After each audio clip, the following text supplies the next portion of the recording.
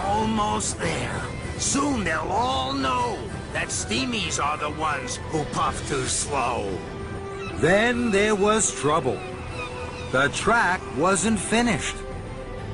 Diesel slipped and he skidded. Stop, Diesel, stop! But Diesel didn't stop. He jumped and he bumped faster and faster to the top of the hill. And then down, down, down to the cliffs and the sea below. Now Diesel wanted to stop, but he couldn't.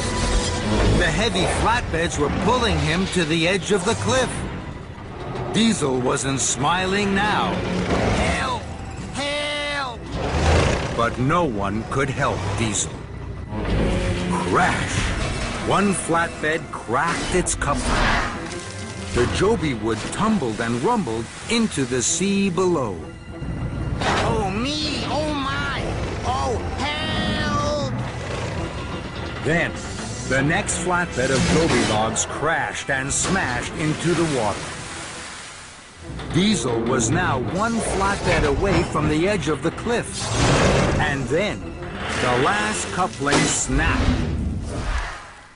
The last flatbed of Jobi wood sank from sight below the waves. Oh, no! Now, Diesel was half on and half off the edge of the cliff. His front wheels wobbled and wiggled in the air. His back wheels were grating and grinding to stay on the track. Thomas screeched to a stop. He was scared. Diesel!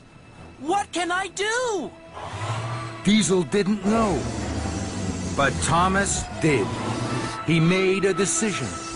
Don't worry, Diesel, and stay as still as you can. Diesel did what Thomas said. Thomas tugged and he chugged. Then, wheel turn by wheel turn, puff by puff, Thomas pulled Diesel back from the edge and to safety. You're safe, Diesel! Hooray! Thomas had saved Diesel. Thank you, Thomas. Thank you.